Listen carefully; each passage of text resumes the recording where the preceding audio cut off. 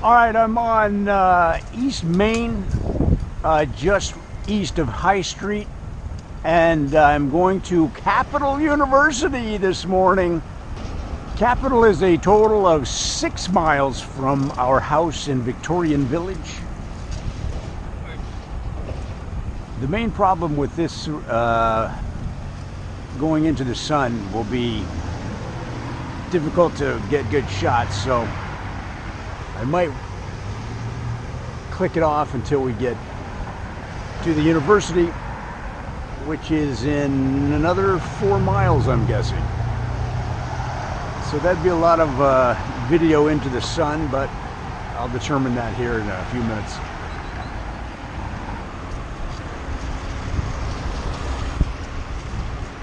So the sun is still low enough. I think I can get enough shots from the shadows just like this, so it shouldn't be too bad, but just that direct into the sun it's not an appealing shot for the viewer. All right, so let me give you some background. I lived here in the mid-80s. I actually applied and started to attend Capital University MBA school. That was the thing to do in the 80s, get an MBA.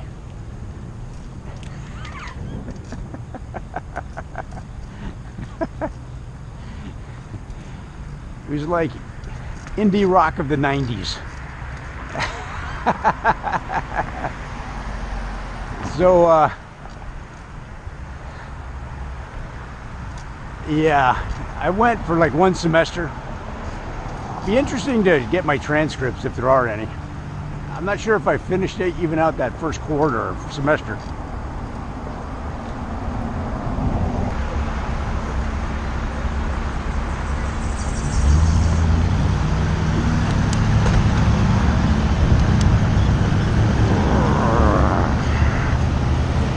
Ooh-wee.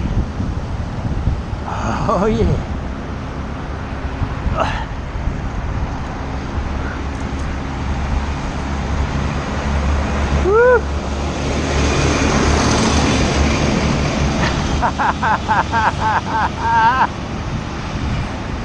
That guy was gonna scoop me up. He was gonna scoop me up in the scoop.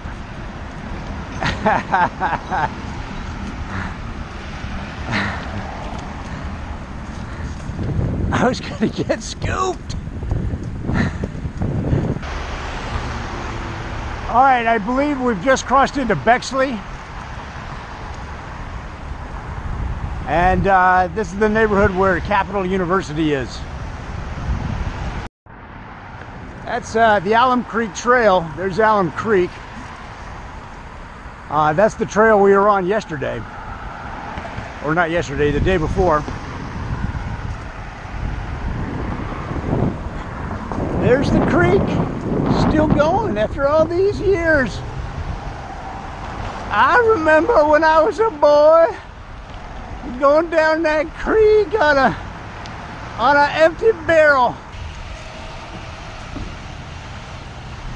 All right, there's Capital University across the street. We're gonna go over there and ride around. How does that sound? Does that sound exciting?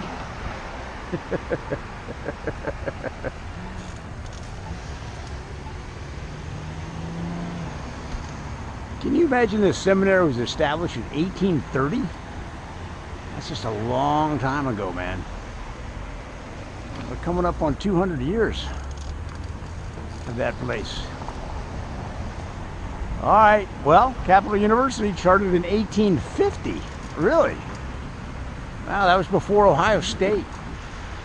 I think the first graduating class of Ohio State was like 1878 or something like that. The guy that owned the art that was the core of the exhibition yesterday, the Picasso exhibition at the Columbus Museum of Art, he was in the first graduating class at Ohio State.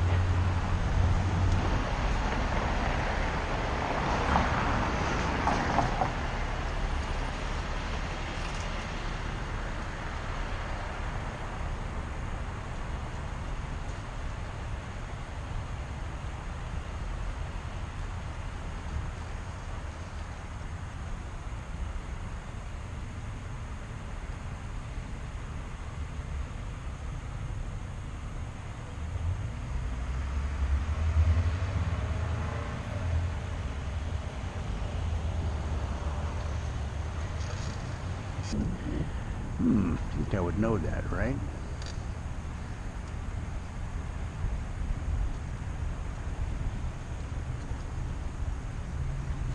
The advantage of the schools like this have is they're in the city. So if people want to do continuing education, you know,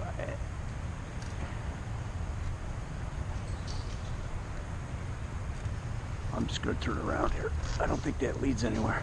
You know, a school like Ohio U in Athens is challenged because professionals can't easily, they can online now, but they can't easily participate in classes on site.